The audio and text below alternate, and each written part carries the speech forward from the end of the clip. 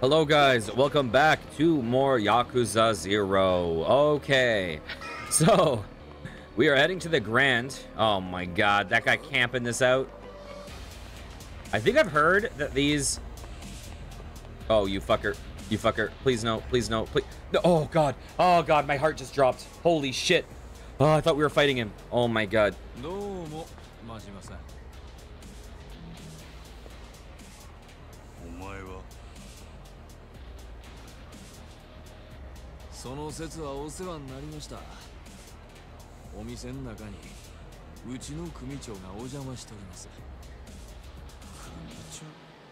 Eh.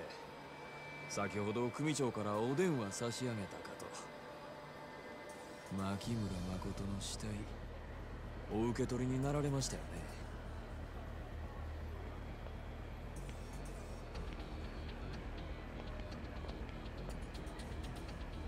どうぞ、親父が待ってますから。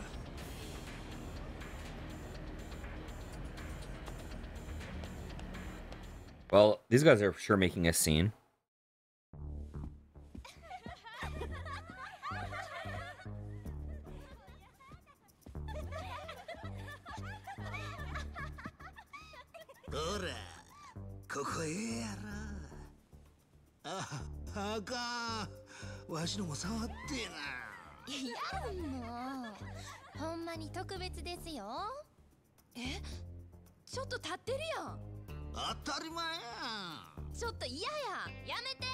Wait, you'd be fine rubbing his soft dick?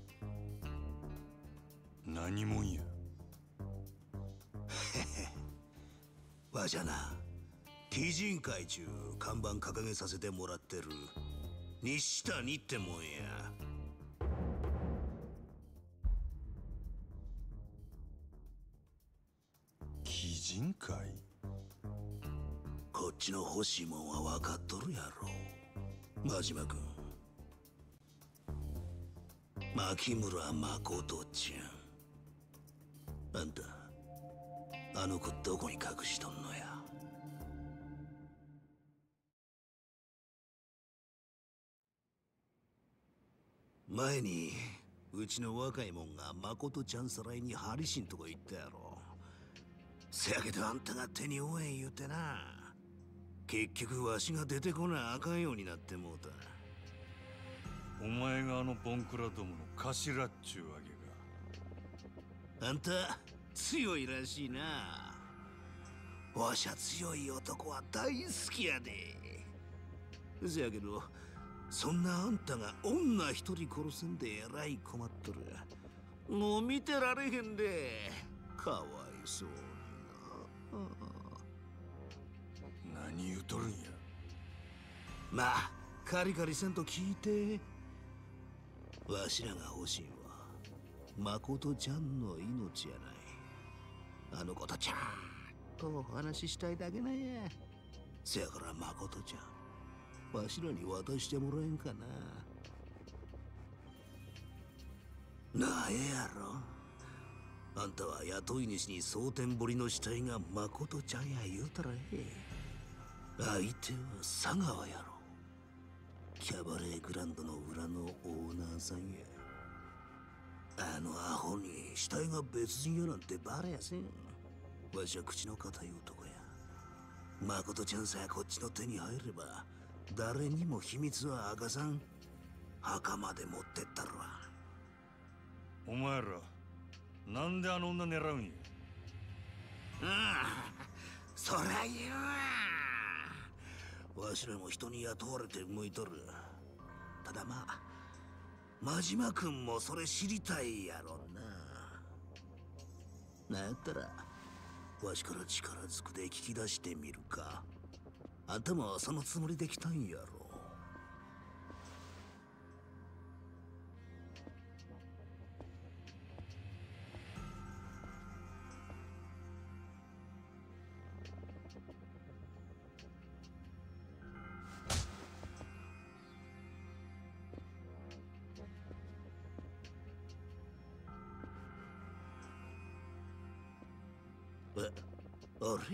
Oh, it doesn't fight in the club?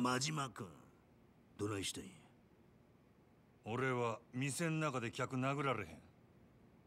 なあそれ。この店の支配人としての流儀や。なんやなんや。あんたほんまにわし好みの男やな。せやけどどないしよう。真島君の流儀も大事や。けどわしもはよあんたとやり合わな。もう収まりつかんで。A blood chub? Jesus Christ. そしたらこないしょ。ちょ待って。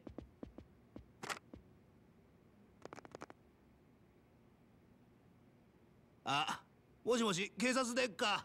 わしキャバレーグランドの支配人ですわ。何？今頭おかしなったヤクザが店でドス抜いてますね。全然客やないです。強盗ですわ。はよ助けに来てください。何考えとるんやお前。これでわしは客やないちゅうこっちゃ。札も認める立派な強盗やで。支配人言うたことで強盗まで殴らんちゅう流儀はないやろ。大事な店を守るため。Okay, this guy's an interesting character. はよ遠慮せんとかかってきてや真島君。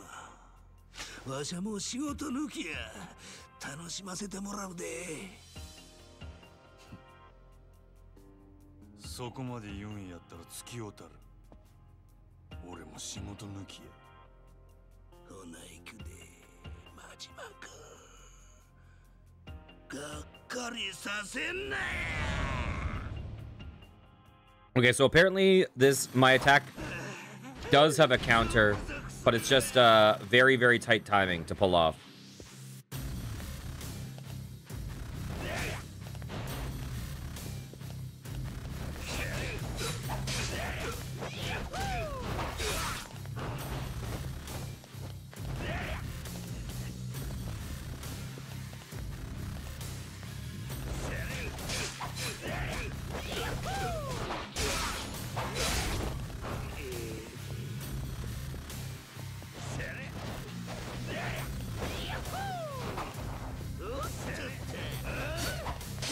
What the fuck? He turned into Voldo. What the fuck was that shit?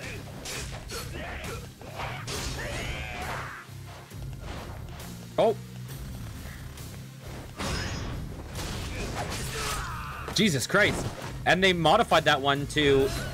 Oh, he can just attack you when he's on the ground. That's crazy.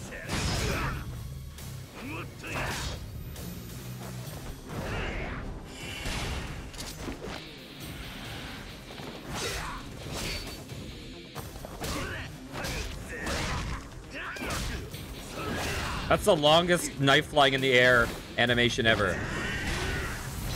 Oh, Jesus Christ. Oh, that one hurt to watch. Okay, I don't want to go near him when he's on the ground, do I? Actually, here's what we want to do. We want to be here. Because we can use Force of Heat action if our back's to the stage.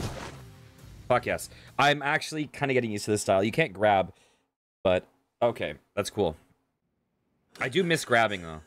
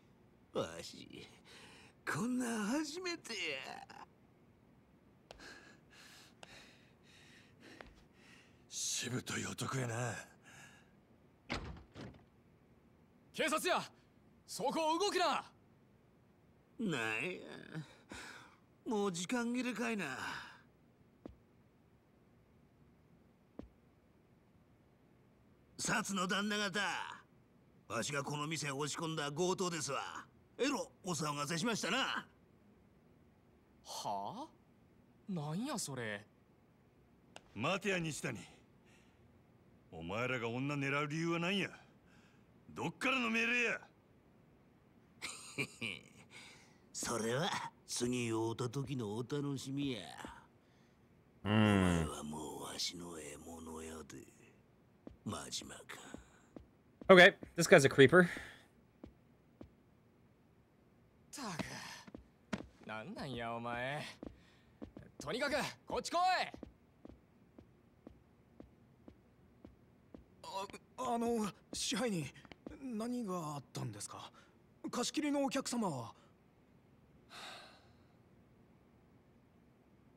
Is rent?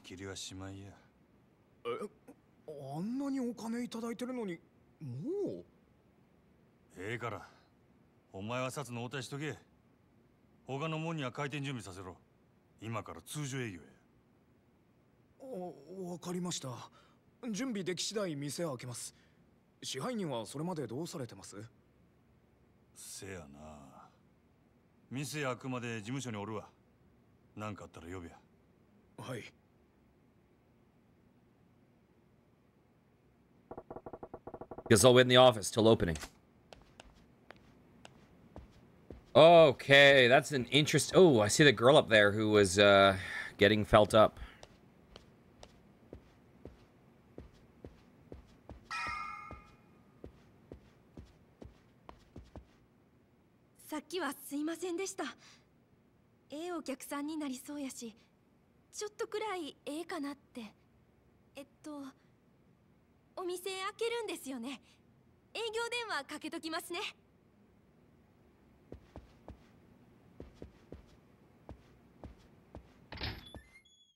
Not a word was said back.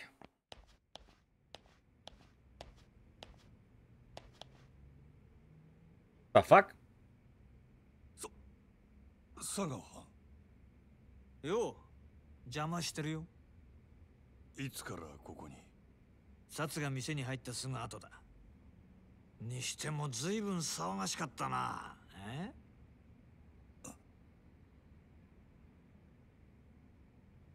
それより真島ちゃんよ。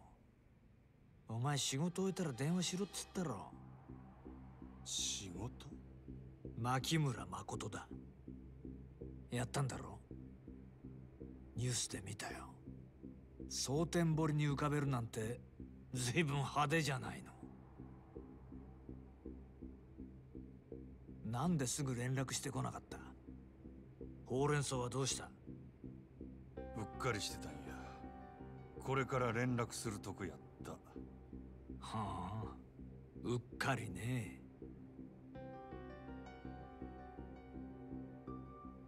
でも妙なんだよな。例の女の死体、俺はなんか腑に落ちねえんだよ。お前さ、なんでわざわざ死体の顔潰したの？そのくせ死体には女の働き先の服着せたままだ。死体の身元隠してえのか隠したくねえのかよくわからねえじゃねえか。妙だよな。人を殺したんは初めてやったんや。自分でもよう覚えとらん。気が動転してたって？はあ、ま、そういうこともあるのかな。どうでもええやろ。それよりももう仕事は済んだんや。これで登場会に戻れるっちゅう約束やったで。島野の親父になしつけてくれるんやろな。その前にもう一つ聞きて。さっき店で暴れてた男、お前あいつと何揉めてたんだ？あいつは西谷って男でな。あれでも俺と同じ近江連合の直参だ。鬼人会ってな。近江連合の？ああ、近江の中にもいろいろあるがよ。鬼人会は他の誰ともつるまねえ跳ねっ返りだ。どこの縄張りだろうと好き勝手やらかす。蒼天堀のトラブルメーカーってやつだ。ま、俺は嫌いじゃねえよ。ただ、その鬼人会がなんでお前にちょっかい出してきてんだ？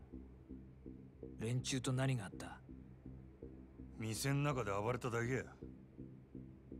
酒飲み慣れてなかったんとちゃうか？そっか。まあ西谷のやりそうなことではあるか。ならいいんだ。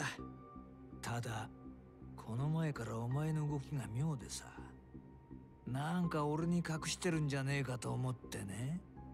何を隠しとるっちゅうんや。気悪くすんなよ。そうだよな。お前が俺に隠し事なんかできるわけがねえ。もしそんなことすりゃどうなるか身に染みて分かってるはずだもんな。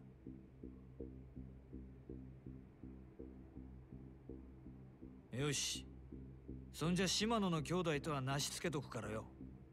それまでしっかりこの店儲けさせてくれやな。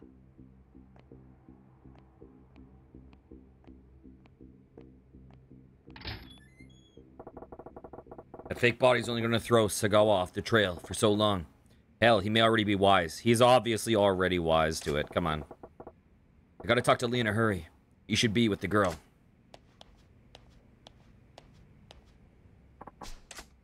Are they gonna fucking follow me? It is nice to be kind of back in the... You know, this is all blind to me now. So that is fucking nice. I'm now with you guys. I am super excited. Yeah, I'm really excited for the rest of the series too, because I'm sure this is very different playing this game after the others. Because I think this is going to be introducing a lot of characters later on.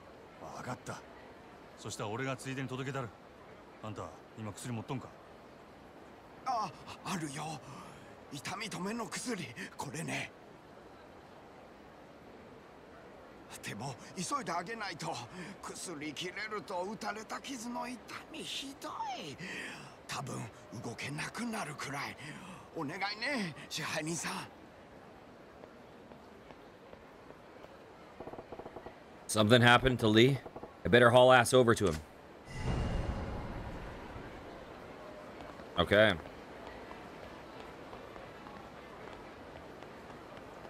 All right.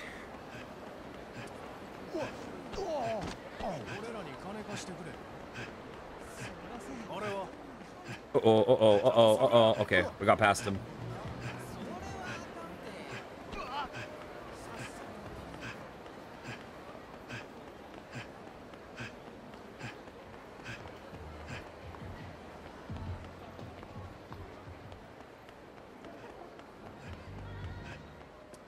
Excuse me.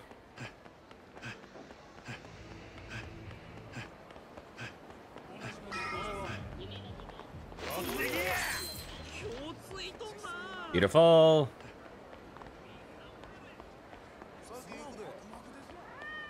Excuse me, kitty.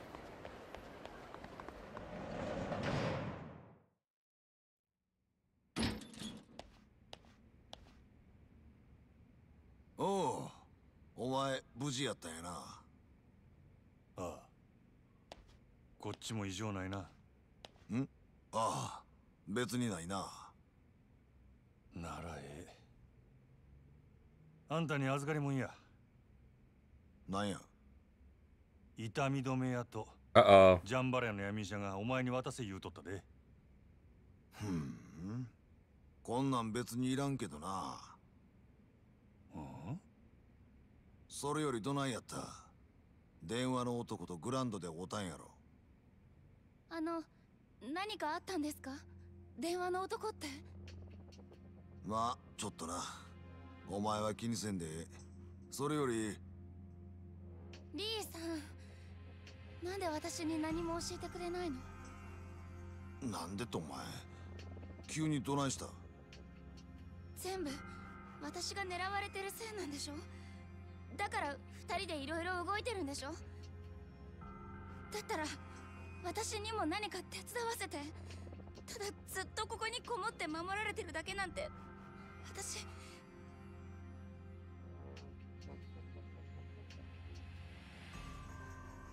保護司会館でお前をさらいに来たヤクザらがおったやろ。電話の男や言うたんはそいつらの頭で西谷って男や。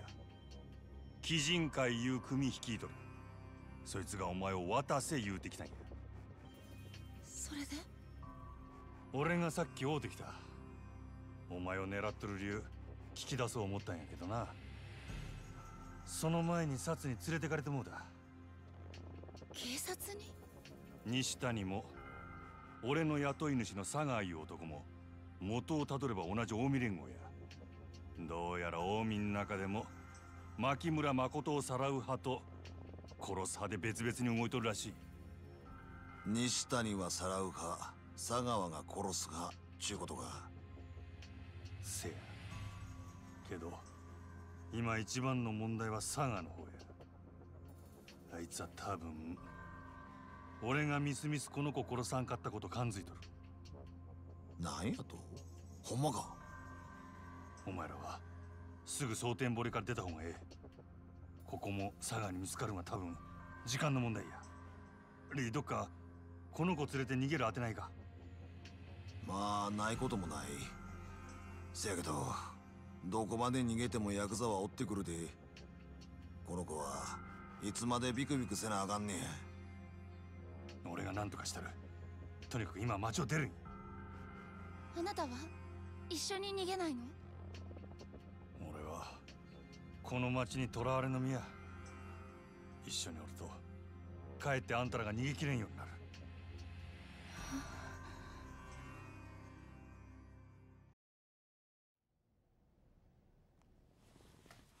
しゃあない。誠、ここ出るで。あんまり時間もないようや。So did the Chinese doctor sell us out? He must have, right? 他にも誰か？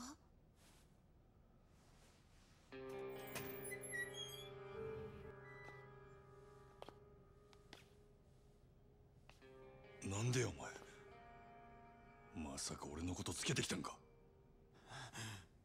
リーさん、あなた前に私に教えてくれた。あなた言ったよ。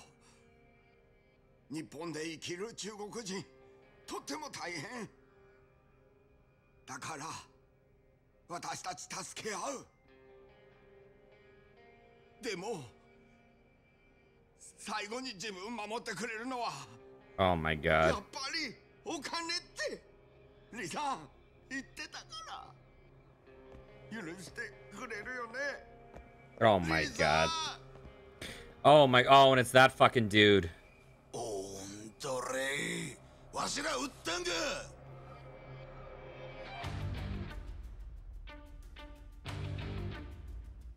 I'm not sure how the knife style is with groups.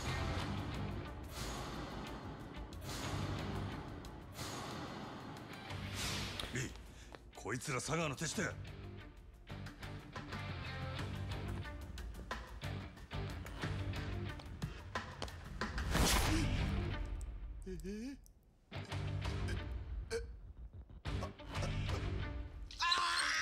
It's gonna be interesting for the Odyssey club owner to explain this shit. 用が済んだらもういらんちゅうわけか。普通やないでこいつら。リー、その後見とれ。こいつらには今まで散々世話になっとるんや。誠、こっちや。 Their faces are so fucking good.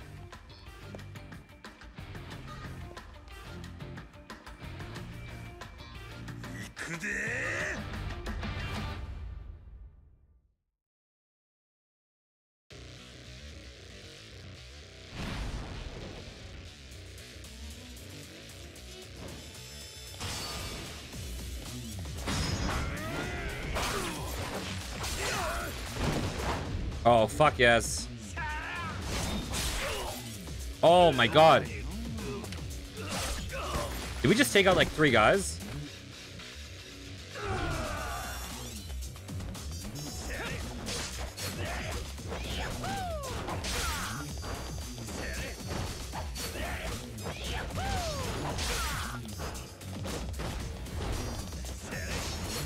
Holy fuck, this attack style is kind of crazy.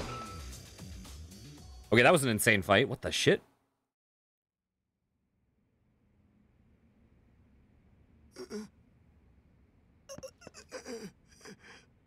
中国人同士の絆より金か。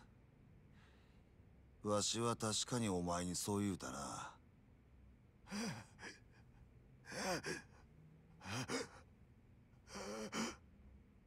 せやけど死んだらせっかく手にした金使えんやろが。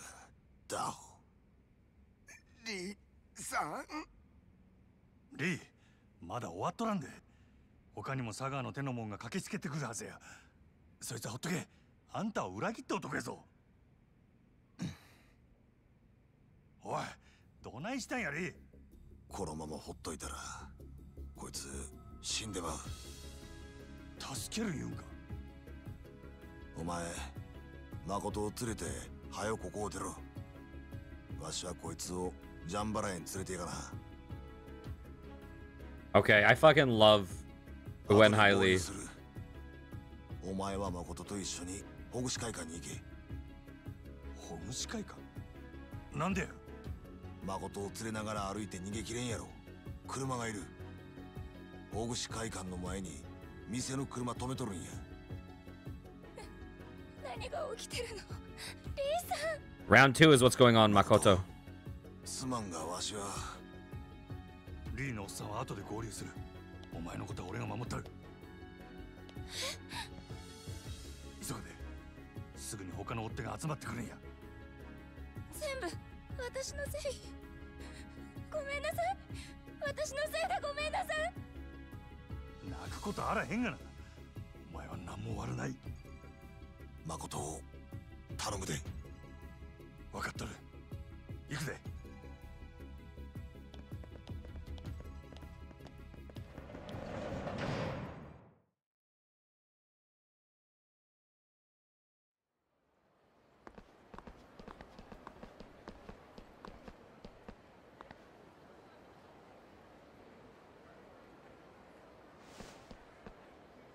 The way we just shove her. お前ら佐川に伝えるや。俺らはこの町を出るで。どないした。はよかかってきたらどうや。俺を止めてみろや。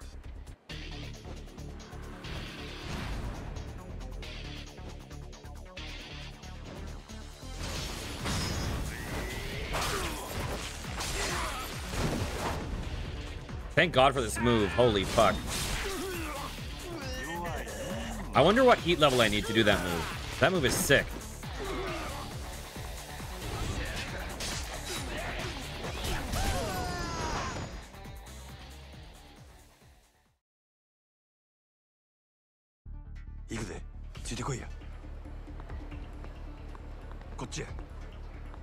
Sorry, I'm stuck on a car. Okay, I forgot how to hide. Was it like left bumper? Oh, it's A. Shit. I wanted to hear their conversation, but... Where are we going?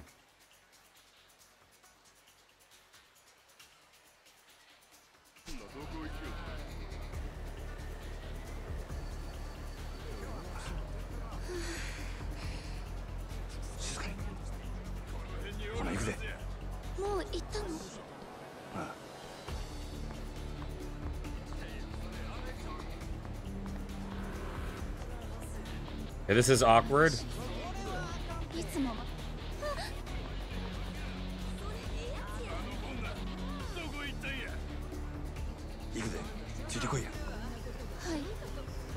Come on.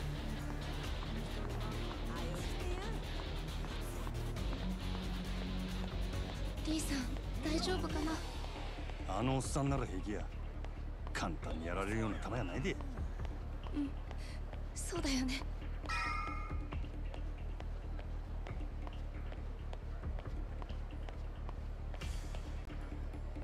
Okay. どうしたの？ちょっと待っとれ。It's always horrifying when we leave her alone. Fuck, wrong button! I'm such a fucking moron! Goddamn! Ah! I hit B. Why? I panicked.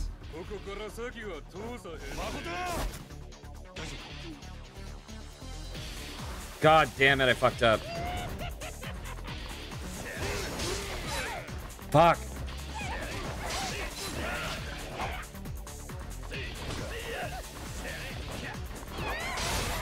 Oh my god. I'm fucking up really badly. Oh, this is so bad.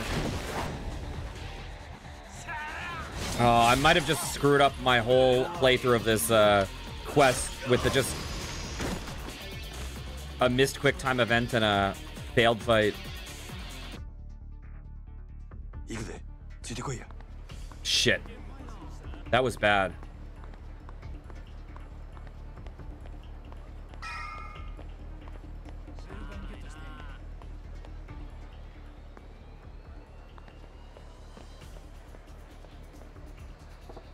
Shit, an ambush. Guess that means I gotta take them all out.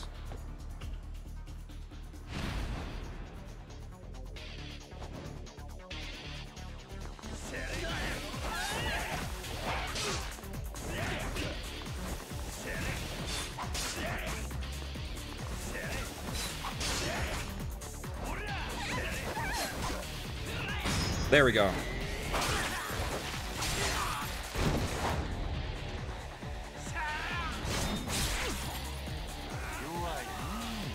Oh my god.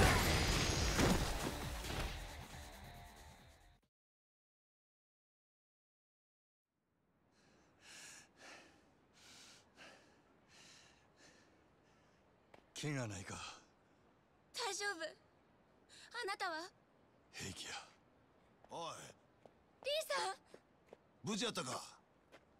早かったな。あの闇医者は。大丈夫や。仲間が見とる。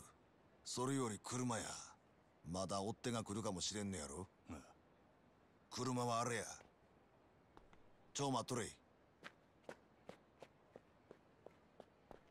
こっちや。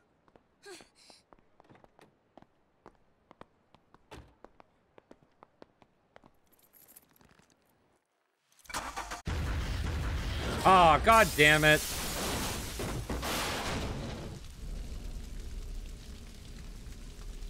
Oh, I liked him.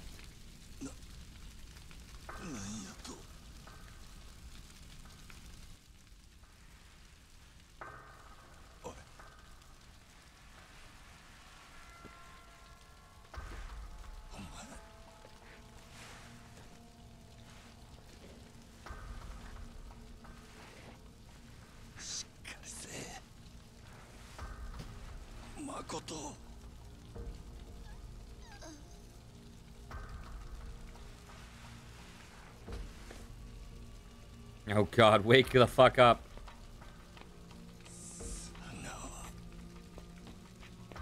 お前さ、ひどいよ。なんで俺に嘘ついちゃうの？悲しいじゃん。俺にこんなことさせんなよ。今度は俺もちゃんと約束守るつもりだったのによ。女殺したら島野のとこに戻してやるって約束したもんな。なのになんでこんな真似すんの？嘘つかれたらお前のこと助けてやれないよ。もう殺すしかなくなっちゃったよ。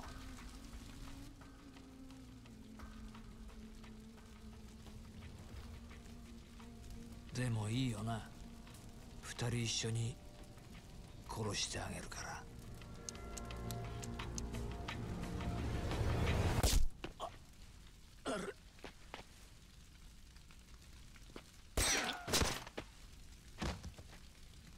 Who the fuck is this?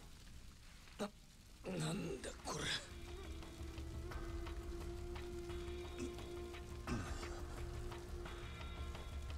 I wonder if some of these reveals make more sense if you've played later games, or if these are actually, like, Yakuza 0 exclusive characters.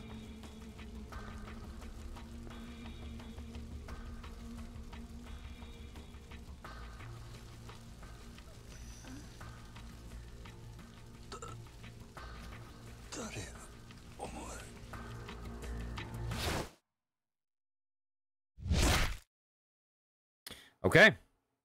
Another fucking cliffhanger.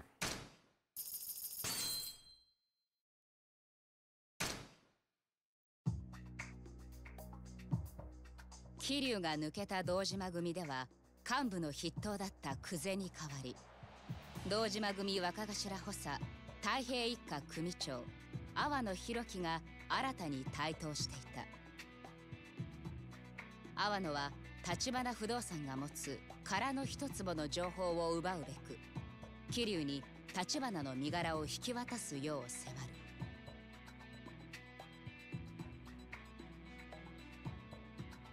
頑なに要求を飲まない桐生に対し、阿波野は堂島組を挙げて包囲網を狭めていった。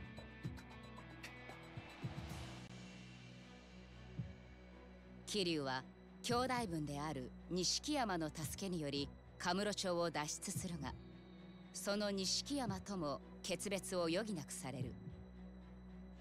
東上界最強と言われる堂島組との対立が深まる中、それでもカムロ町へと戻っていく桐生。そこには桐生の首を狙う強大な力とわずかな仲間とが待っているはずだった。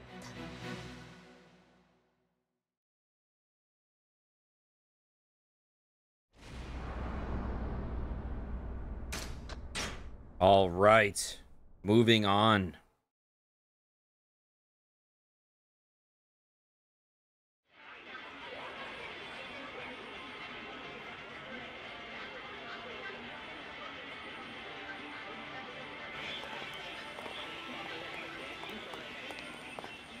Oi.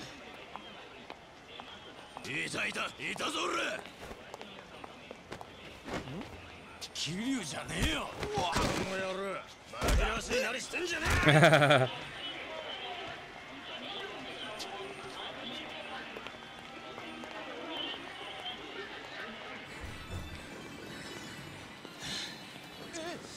桐生じゃねえ。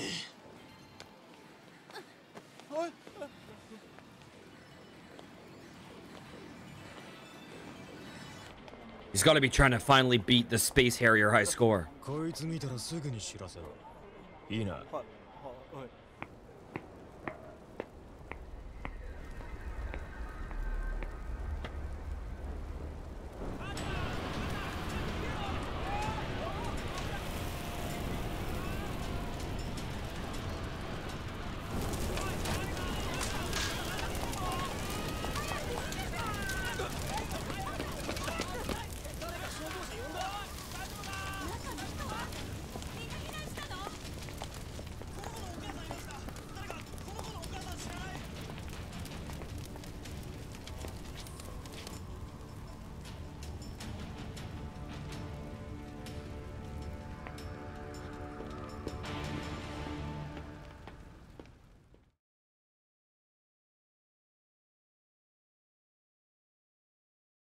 He sure is wearing the most fucking obvious outfit in the universe.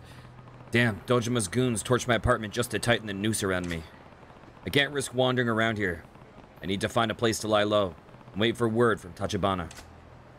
明日連絡します。どうかそれまで堂島組から生き延びてください。キリンさん。 I just hope I can find some place that'll take me in.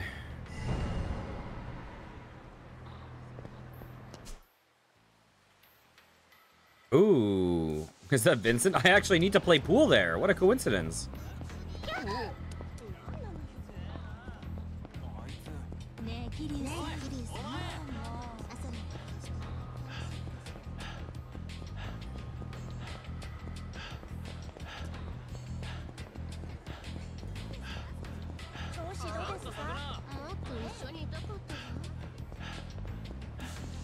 Beautiful.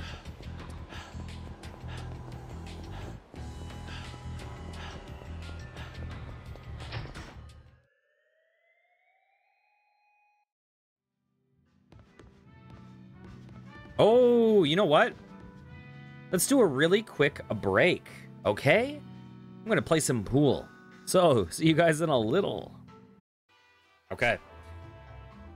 Let's see if we've unlocked Golden Ball. I thought you might be interested in a new pool game.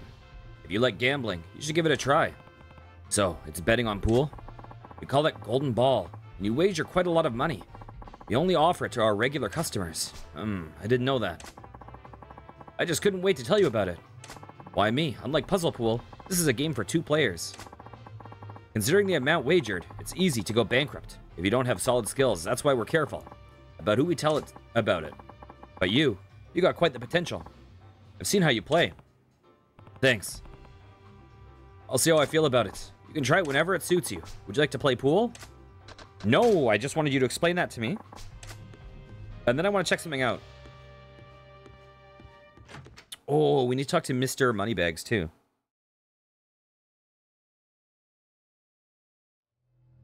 Okay, is the city open to us? It is. Let's head south real fast. The dramatic music in Kamurocho right now.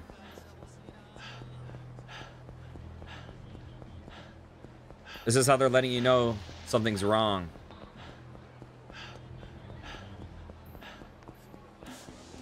Excuse me. We're just going around acting like nothing's happened. Okay, is this... Oh, that's the wrong place. Oh, I fucking passed it.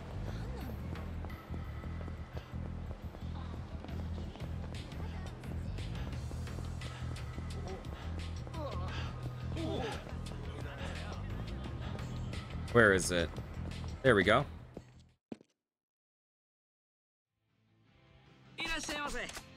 Okay, watch a video. There we go. That's the pool girl. So we've unlocked every single one, and I think we've watched everyone now. So I think we should get a completion point, unless you need to watch them all on one character.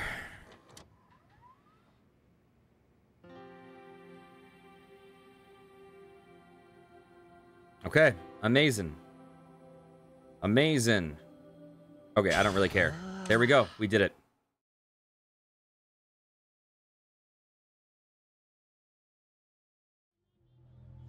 All right. Now let's... Oh my god, camera... Why? Why does the direction that you run get so weird when you get the fixed camera? Oh my god. Does it go... I'm not sure. Does it go like tank controls? I'm so confused. Something weird happens whenever the camera swaps like that. Oh, we just dodged that. Okay. While we're back, let's talk to our buddy over here. Apparently the common folk go to conveyor belt sushi bars. Something... Sounds like something they'd use to force-feed cattle. But never mind that. Welcome to the investment fund. How can we help you today? Get financing. I'd like to get some financing. Okay. Let me see how much I can make available to you. After I deduct our commission, your total comes to 8.5 mil. Okay. And if you make a profit, don't forget to give back to M-san. All right. Oh, wait. What was that? Wait, what did you say? Something about flying first class. Does he just say different stuff every time? I flew first class to try it out the other day. Did you know they put you next to a complete stranger? The nerve. I'll just take my own plane next time, thank you very much. But never mind that. Okay. Invest money.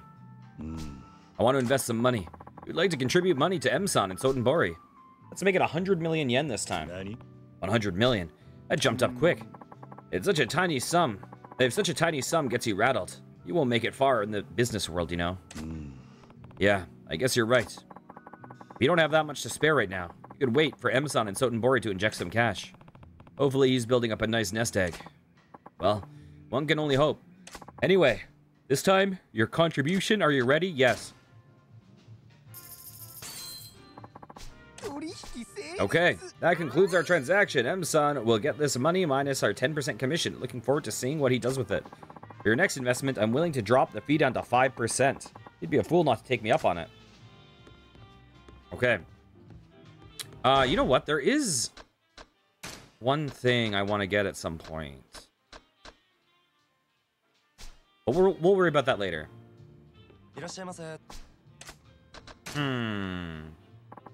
Why is it telling us to go here? Oh, was it just telling us to go here because of Mr... Oh, it was because of Mr. Moneybags. Oh, I thought this was where we were supposed to go. That was silly of me. Okay, so we actually don't know where we need to go, but I think we're supposed to, like, go around and talk to strangers and stuff. So, where did we buy those special drinks from? That's my question. Was it there?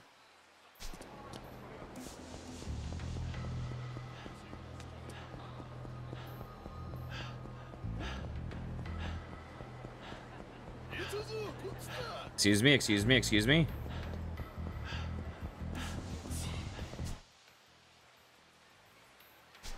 Okay. I actually need to go back to this.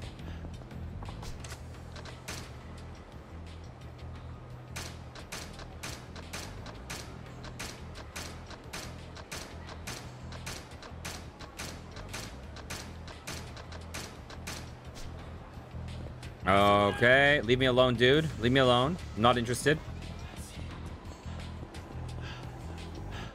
Was it this store?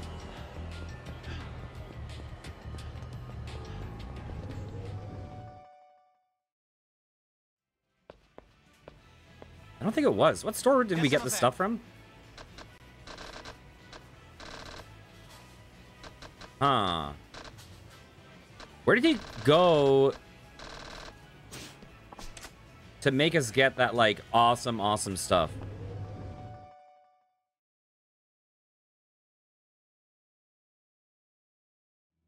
I need to pay, I should have paid attention to that shit.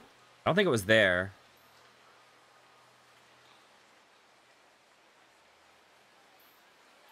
Kotobuki's drugs?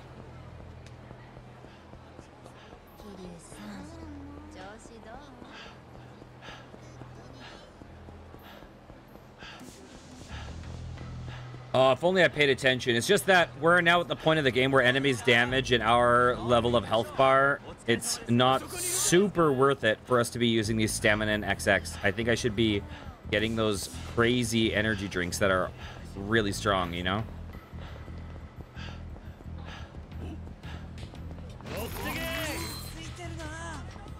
Excuse me.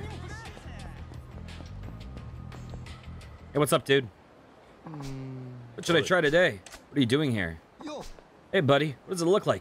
I'm shopping and trying to decide which energy drink I should get. Oh, even a guy like you needs energy.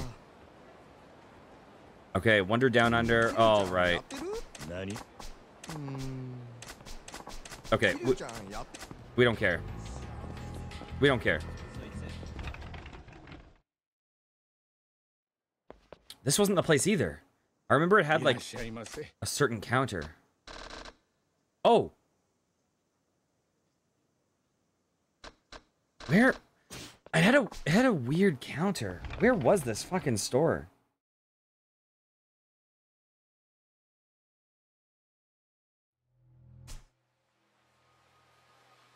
I don't think it was one of the ones down here.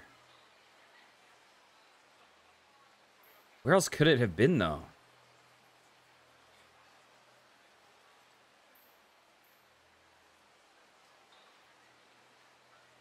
Okay, let's go down there. It probably is down there.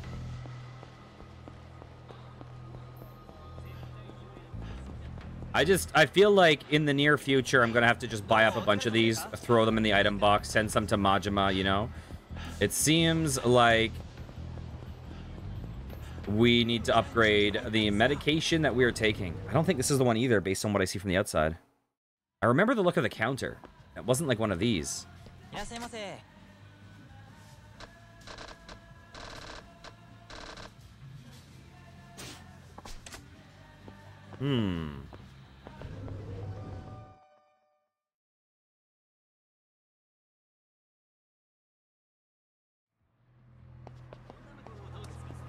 God, I wish I remembered where it was. Is this Le Marche? It's not that. It's not Don Quixote. It wasn't the pawn shop. Where was it? I feel like I've looked at literally every... Like, I haven't gone in every shop.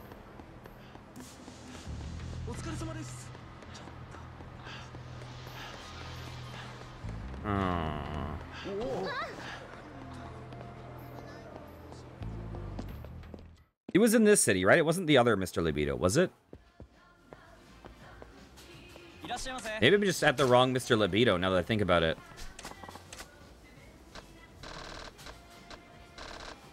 Oh, I might be in the wrong one. Okay, I'm gonna look this up.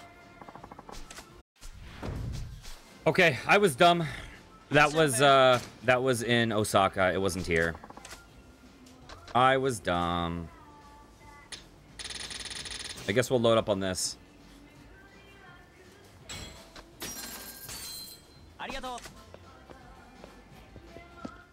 Oh well. Okay, so where should we hide out? I wonder if there's people we can talk to. Maybe I'll go to my real estate place. That seems like the most obvious choice. Excuse me, guys. Jeez.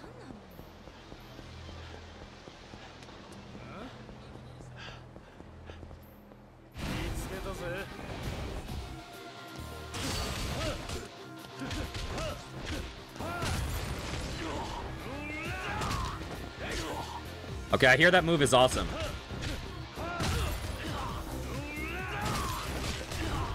Ow.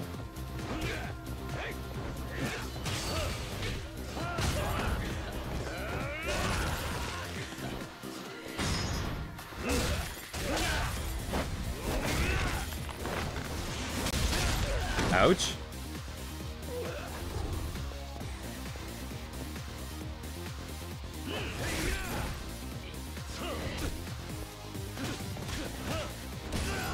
There we go.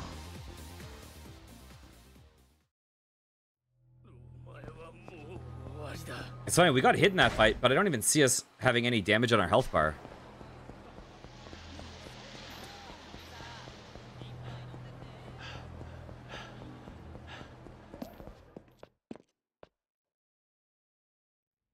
Oh yeah, that.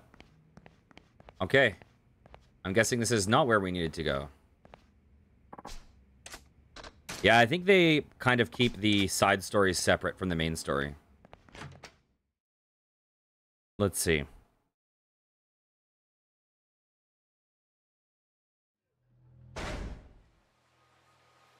He'll touch a button and sends... Oh, fuck. I think we know where we're going. Let's try the empty lot.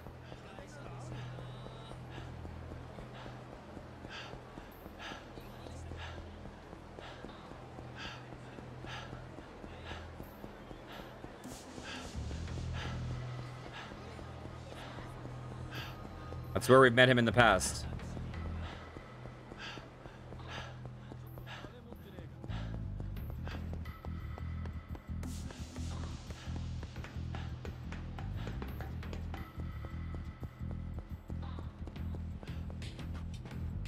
Okay, all of a sudden we got a Silent Hill camera. It's not here.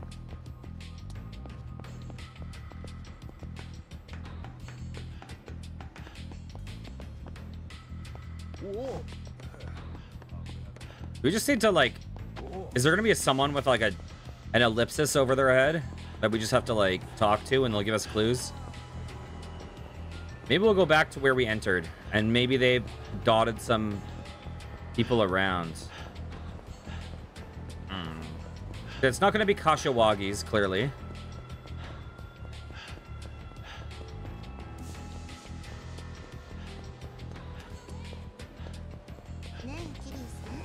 Oh, I wonder.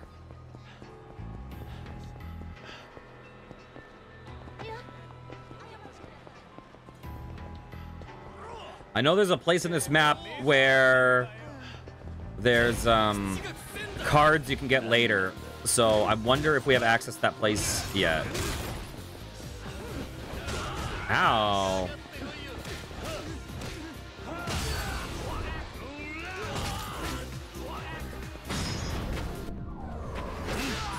Oh, that's cool. Okay, bitch slap that guy to death.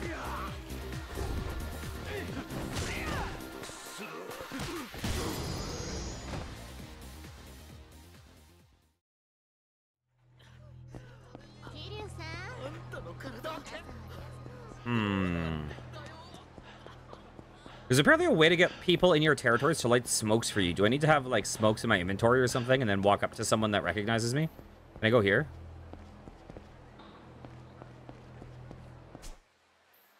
This whole area has 2 of the cards I'm missing in it. Oh, there's another area that's locked off that has cards in it. This area.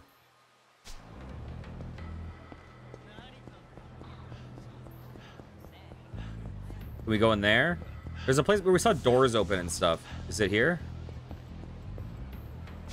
No reason to be this way. Where do we need to lie low? I'm probably just being an idiot right now. Right now, instead of lying low, we are literally running through the downtown streets in a fancy-ass suit in front of everyone.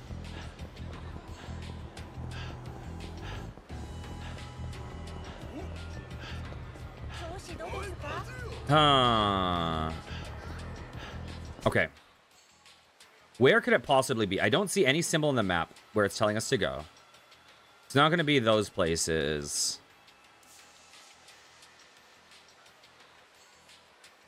Let's see.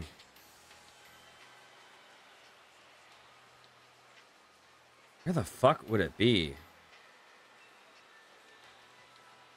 Oh, could it be the park with the homeless people?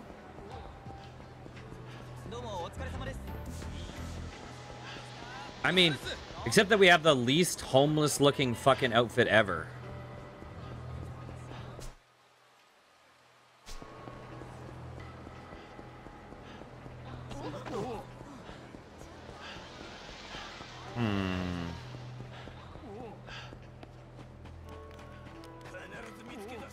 It's not here.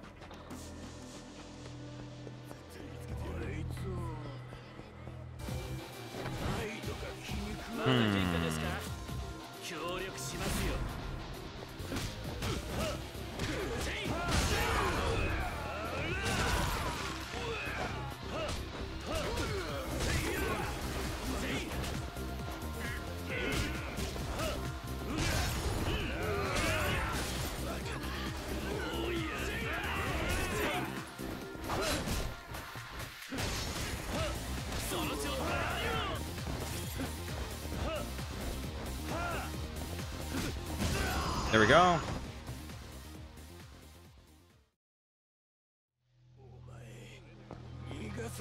Do we just need to pass time anywhere? Is that the deal? Can I just get a fucking burger? He said he's gonna reach out to us, so maybe we just have to like pass time somewhere.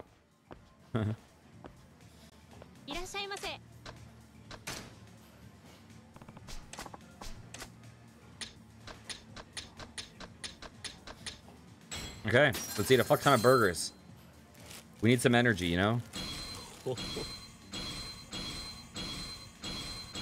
A tuna burger. Okay. You know what? I would try that.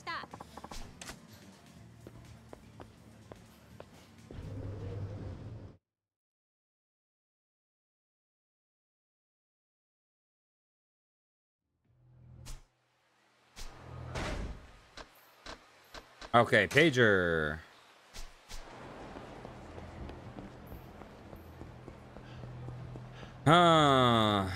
Oh, I do want to check something. Oops, wrong thing. Completion list. I think I'm missing one business. Oh, we're missing an advisor. Oh, of course.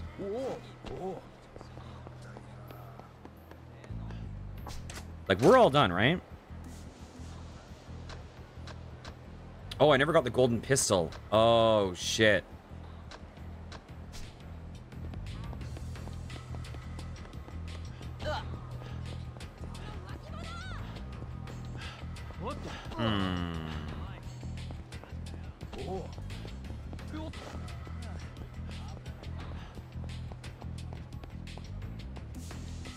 Oh.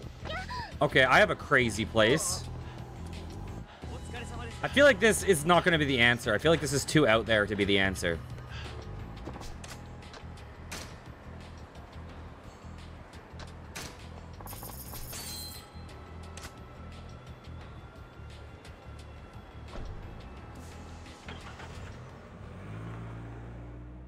But that is out of Kamurocho. Huh. Wait, what the fuck? Oh, God. I looked up where to go. I actually fucking ruled out this place vocally. You guys heard me say it wouldn't be there.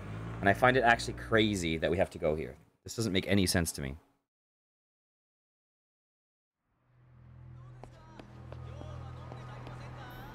Apparently, we do need to go to Kashiwagi's. I just don't understand. Like, we literally had that happen with, like, Nishikaya. Is that his name? The Kazama family office. But if Kashiwagi-san took me in now, the Kazama family will have officially betrayed Patriarch Dojima. All that does is make trouble for Kashiwagi-san. I can't come running to him for help this time. That's so weird that this is the trigger. A very, very weird trigger.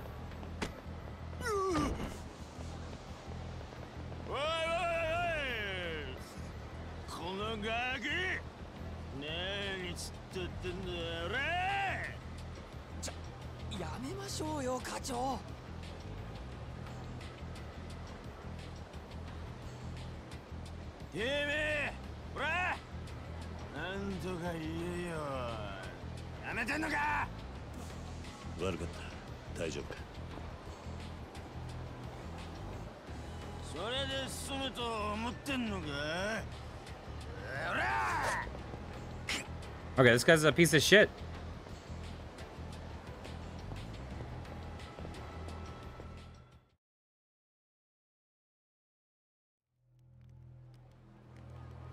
And then he goes to the public park. Oh, where I... Oh, my God.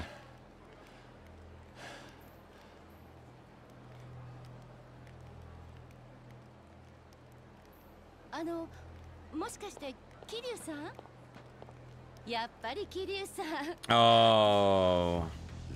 Serena. ちょっとどうしたの？血が出てる。怪我してるの？大丈夫？ああ、大した怪我じゃねえ。何があったの？いいんだ、なんでもない。それよりもう言ってくれ。あんたも俺と一緒にいるとまずいことになる。分かってる。堂島組に追われてるのね。あだったらうちの店に来て行くとこないんでしょ。ダメだ。あんたに迷惑がかかる。俺のことはほっといてくれ。そんなこと気にしないで。ほっとけない。錦山君の兄弟分を見捨てるなんて。あいつとはもう兄弟の縁を切った。あんたも俺に構うな。巻き添えにしたくない。そんな風に言われて引っ込めると思う？あんまり舐めないで。来ないんだったら今ここで大声あげる。本気よ。こんなとこにいればすぐ見つかる。お願いだからこれ以上時間かけさせないで。いい？私は先に行って店を閉めるから、桐生さんは少ししたら後から来て、目立たないように裏口から入るといいわ。ああ。それじゃ後で必ずよ。レイナ、すまない。謝るのはそれで最後にしてね。